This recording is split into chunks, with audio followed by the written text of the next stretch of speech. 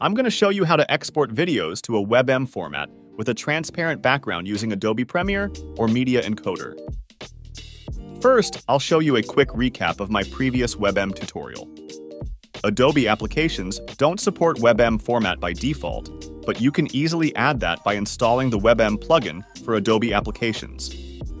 I'll add the link in the description so you can start with that if you haven't installed it already. Once installed, remember to restart your Adobe applications. Once that's done, you should now have the option to make WebM exports directly in Media Encoder and Premiere Pro. So how do you make WebM exports with a transparent background? I have a graphic here with a transparent background, and we'll convert this to WebM.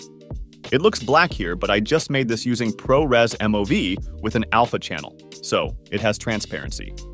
To convert this to WebM, I'll drop it into Media Encoder, go to my WebM settings, and first make sure it's set to VP9. That's the format that supports transparency. After that, I'll check the box that says Include Alpha Channel, and that's it. Let the export run, and you'll have your WebM video with a transparent background. Now here's where this gets a little tricky. We have our WebM file. It has a transparent background, but most applications don't know how to read WebM videos with a transparent background. If you import this into Adobe Premiere, for example, it shows up with a black background. Did I mess up my export?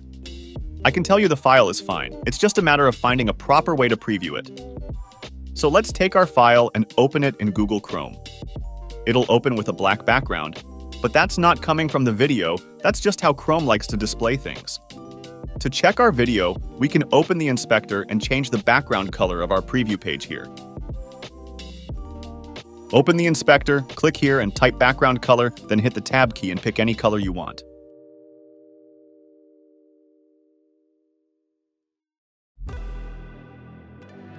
And look at that! The video plays back, but the background is transparent, just like we intended. So that's how you export WebM videos with a transparent background. Finding solutions to your problems without wasting your time is what we're all about, so make sure to subscribe to our channel. And if this video helped you, I'd love to hear about it in the comments section. Thanks for watching, we'll see you next time.